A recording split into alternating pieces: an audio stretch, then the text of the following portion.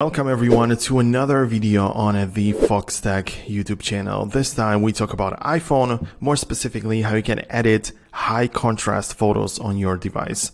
Now, it depends on what you mean by that, of course, but I'm going to cover some different things. The first topic or the first part is using the default Photos app, because if you open up the Photos app, you might notice that it looks with much contrast added to the picture, or perhaps it looks natural. It's up to you.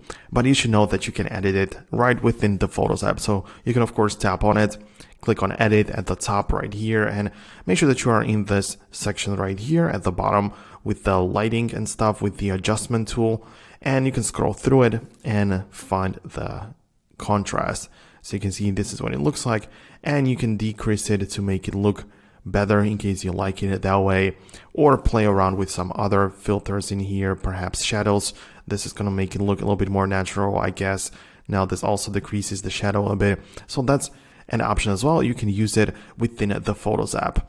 But of course, this is only if you want to be simple with it. Besides that, you can also use some third-party applications. The most popular one is, of course, Lightroom from Adobe. And this app allows you much more options and things to play around with. So if I located the very same image, you can see that I can open it up within the Lightroom app as well and just play around with the sliders. That's basically my strategy with this, is I'm not a professional photo editor. I don't really know exactly how you can do that, but I'm just showing you the technical ways how you can add and decrease contrast within certain photo editors inside of the iPhone, and what you can basically do with it. However, what I would do personally in your case is go to YouTube and look up some tutorials on how you can do it. Like, there are going to be people explaining to you exactly which slider, how much to which amount you're supposed to slide the contrast and highlights and all the stuff. And there are going to be professional photographers giving you the guidance. So this is what I would personally rely on. I would just look up some tutorials and see for myself what I can do with it. So yeah, this is my strategy on how I usually edit photos. So that's something I needed to tell you, of course.